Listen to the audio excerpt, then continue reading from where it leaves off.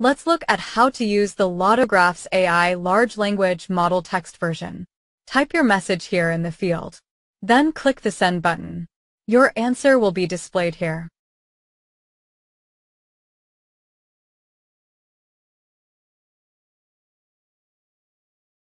Next, type in your next question and click the Send button.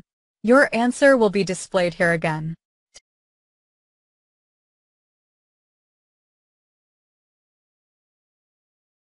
Next, type in your next question and click the Send button. Your answer will be displayed here again.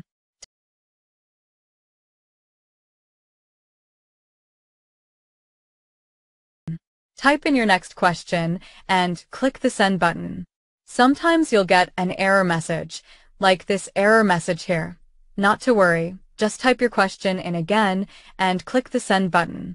This type of question asks about the number performance in Powerball and Mega Millions. In this case, the AI, LLM will do a query search of the LottoGraphs database animation graphics engine. This may take a little time to compile the data from our databases, then data from the internet next, which is quite large, and then formulate the answer for you.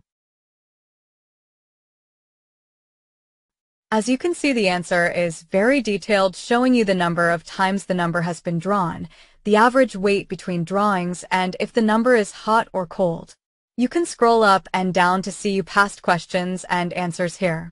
You can also click the Clear button here to clear out your answers and start a fresh query session.